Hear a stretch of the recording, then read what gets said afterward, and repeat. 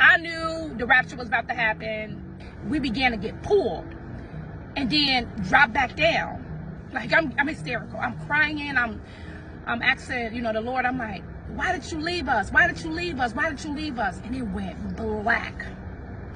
Jesus' face was so big.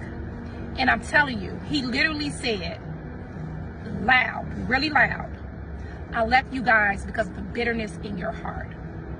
It was just not for me, but there's many other believers like me who was harboring bitterness, unforgiveness, just things that the Lord has to clean out of my heart. And it's hard for people to share the fact that they were left behind. I was left. And the truth of the matter is, it was a reality check, because the person I thought I forgave, I hadn't forgiven, and it took for God to come to me, because see, that's love. He loves me. He loves me enough that he don't want me to be left behind. As it says in the word, that he wishes that none shall perish. So he don't want me to be left behind. But if I do not clean this bitterness in my heart and unforgiveness that I have towards this person, guess what?